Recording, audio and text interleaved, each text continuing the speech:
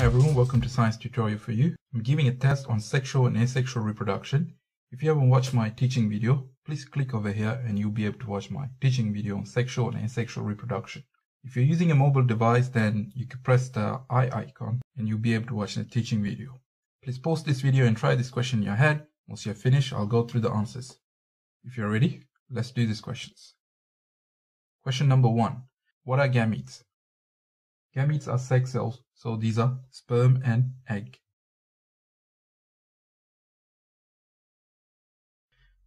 Label it and list the number of chromosomes.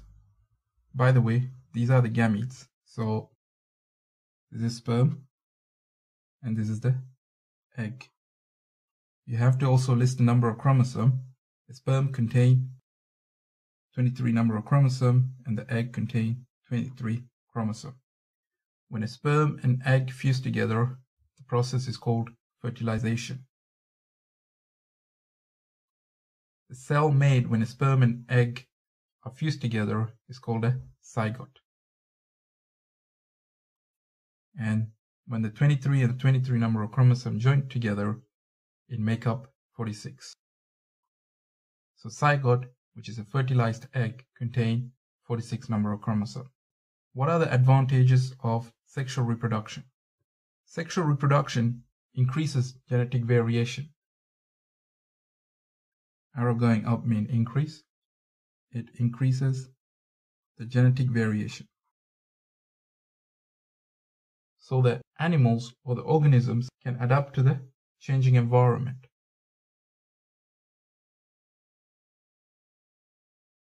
Therefore, they have a higher chance of survival.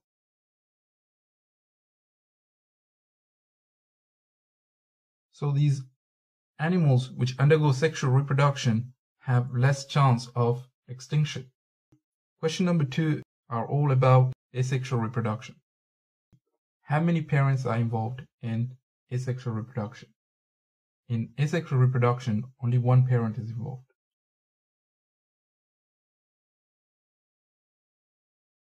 B part. What are clones?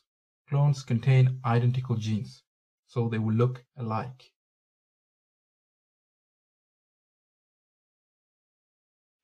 Which species undergo asexual reproduction? Now, microorganisms undergo asexual reproduction. The best example is bacteria. And certain plants also undergo asexual reproduction. What are the functions of mitosis in the body? Mitosis are needed for growth and repair of damaged tissue. Everything adds up to 18. Well done if you get 18 out of 18. Thank you for doing the test with me. If you find this video useful, please like, subscribe and comment, and I'll see you in my next video. Thank you.